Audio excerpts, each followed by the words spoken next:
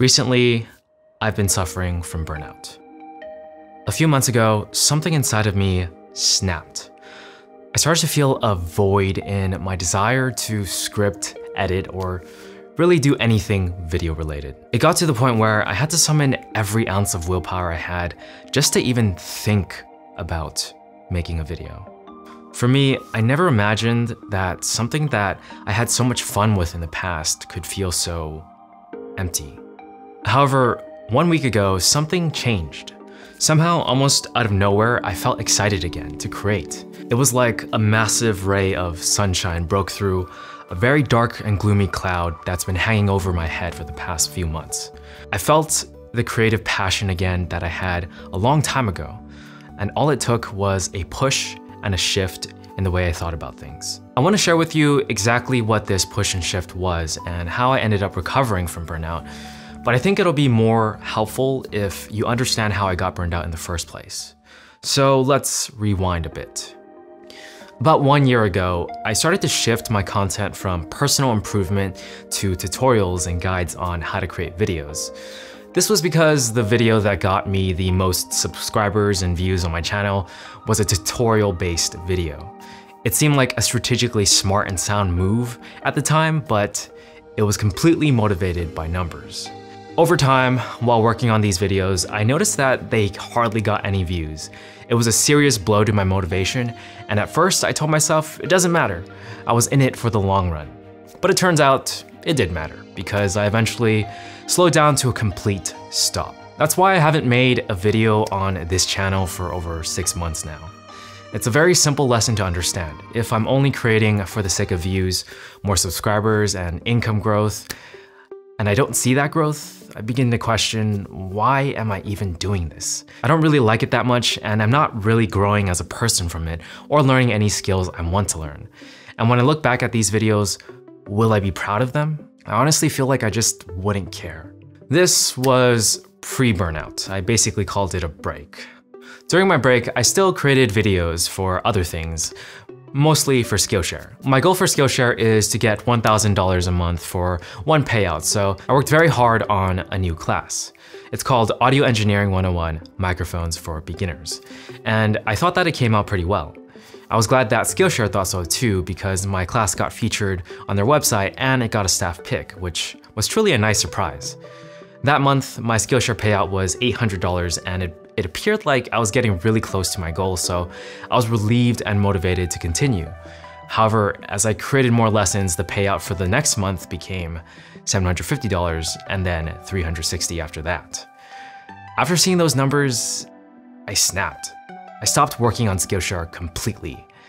I could no longer convince myself to keep going with making videos that I just didn't feel anything for. What little energy that kept me going completely left. At this point, I reached full burnout. I thought I felt some sort of burnout at different stages in my life, but this felt completely different. It felt like I had zero will to do anything that's related to video, whether it's editing, scripting, or whatever. Back then, even when I did feel slightly burned out, when a friend talked about working on a video together or a collaboration, I would feel excited and extremely willing to make it happen. During this burnout, I still worked on videos with other people, but I just felt nothing. If anything, I felt like it was an annoyance to have to edit in the end. I was definitely not myself, and I noticed that the effects of burnout bleeded into other areas in my life. There was just a void and hollowness in me. And during all my breaks in the past, it's never felt this empty.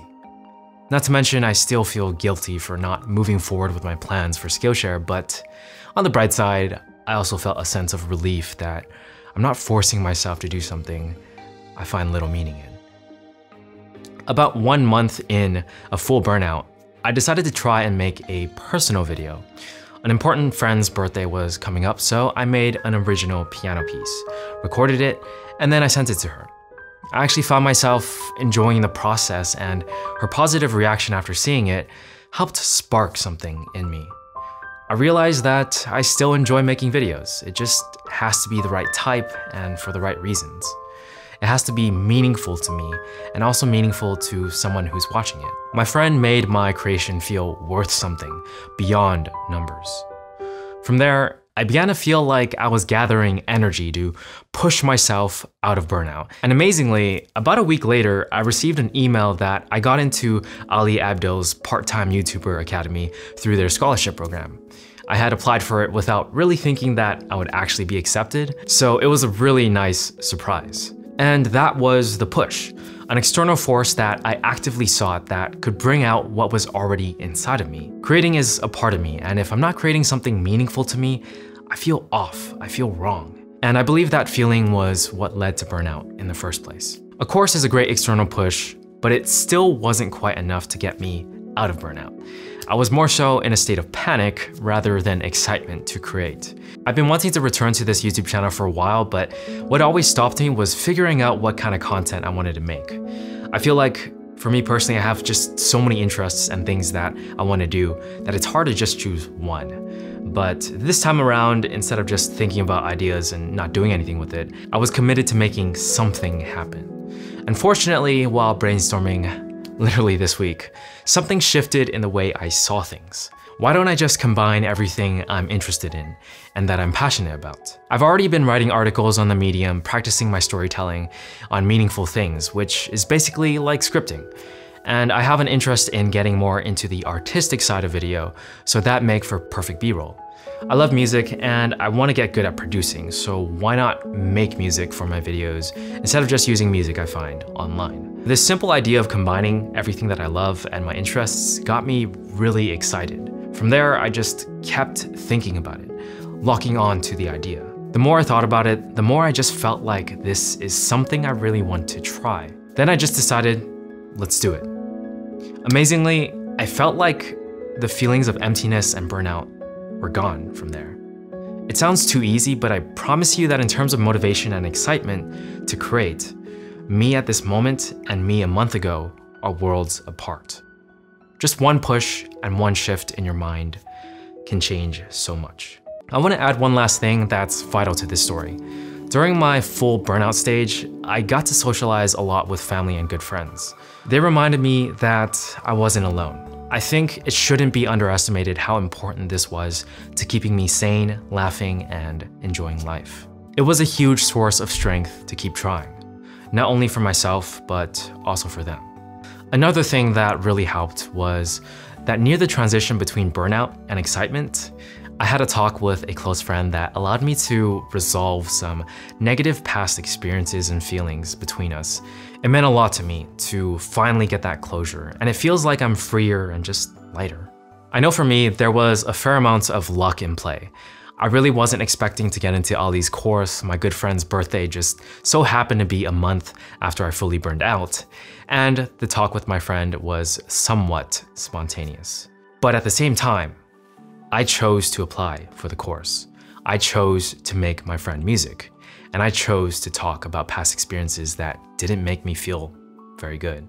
And thankfully, somehow at the end of everything, I feel like I've finally recovered from burnout and that I'm back. In summary from my story, here are the things that helped me recover from burnout. Number 1, taking a break from creating for the numbers. Number 2, deciding to create things that are meaningful to me. Number 3, acting on external opportunities, whether it's making something for someone else or finding external forces to push you to create again. Number 4, knowing myself, what I love, and my interests, and then brainstorming ideas that excite me based on that. Number 5, seizing that moment of inspiration and acting on it as soon as possible. Number 6, staying connected with friends and family. Number 7, getting closure from something important from the past. And number 8, choosing to fight the burnout instead of letting it win. These were the things that helped me with the burnout that I had. I know that everybody's different, and there are certainly different levels of burnout as well, but hopefully you can learn and gain something from my story. If you have a story related to burnout that really helped you come back from it, please feel free to share it in the comments. I'd love to hear about it. I'm looking forward to making videos again on this channel and implementing my ideas over time. For now, thank you for watching, and I'll see you in the next one.